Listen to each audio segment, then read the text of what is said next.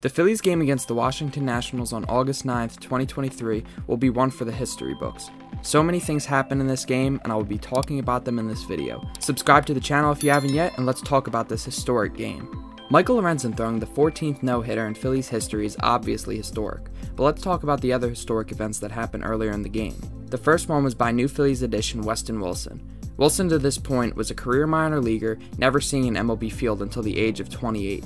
He made his debut for the Phillies in this game and did not disappoint.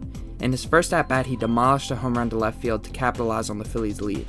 His first ever major league at-bat was a home run. What a special moment for him and his family who were there in attendance watching him. Also in this game, he had 2 walks and a stolen base in his only other 2 plate appearances. This debut set Wes Wilson up to get more playing time, and it could even alter his career path. Instead of staying down in the minors where he has hit pretty well in the past, he could become a mainstay in the majors. Another thing that was historic in this game was a milestone achieved by Nick Castellanos. Nick went into the game with 198 career home runs, and with his family in attendance, he smacked 2 home runs to bring his total to 200. 200 home runs is an outstanding achievement for any player, but especially for Castellanos, who came off one of the worst years of his career last year. Now to the part that everyone has been waiting for, Michael Lorenzen's no-hitter. This was the second no-hitter by the Phillies I have witnessed, the first one being Cole Hamels' no-no back in 2015. This performance by Lorenzen was one that I have not seen in quite some time, and there were so many storylines in this game. The first being that this was the first game he has pitched at Citizens Bank Park for the Phillies, so the crowd was behind him the whole night. His mother, wife, and child were a part of that crowd, making the night even more meaningful for him. Their reaction to his no-hitter was priceless.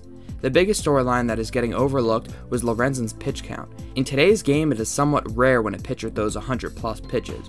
Michael Lorenzen in this game was at 100 pitches at the end of the 7th inning. I couldn't believe Rob Thompson let him go out for the 8th, let alone the 9th, judging from past experience. He ended the game with 124 pitches, completing the no-hitter. I also didn't mention that he had 4 walks in this game, meaning he wasn't fully dominant over this Nats lineup, which makes the no-hitter even more unique. This game will be remembered as one of the greater games in Phillies history, not just because of the no-hitter, but because of all the other historic moments and storylines that made up this game. It was one of my favorite games as a Phillies fan, and it's going to be hard to top that. This is what makes Phillies sports so special. These players have carved their names in Phillies history, and this historic game will never be forgotten.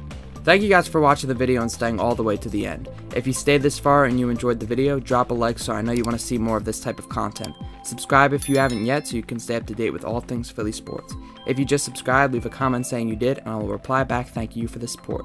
Let me know what videos you guys want to see in the future, and I'll catch you guys in the next video.